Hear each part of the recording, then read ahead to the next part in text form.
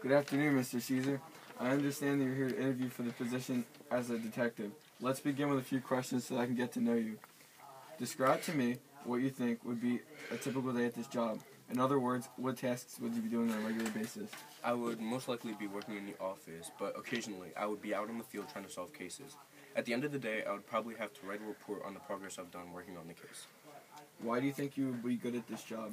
What specific skills or talents do you bring to this job? I'm a team player and I like to help others and I like to solve cases.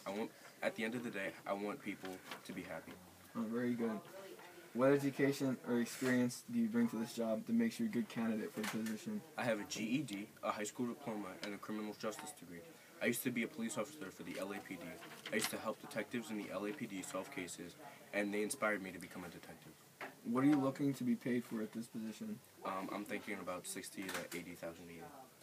What other positions do you think this job will prepare you to do in the future? And what would you be interested in pursuing any of them in the future? I think I would want to be FBI or some other kind of special forces. They seem interesting, but I'd have to see. I like what I heard here. We'll be in touch.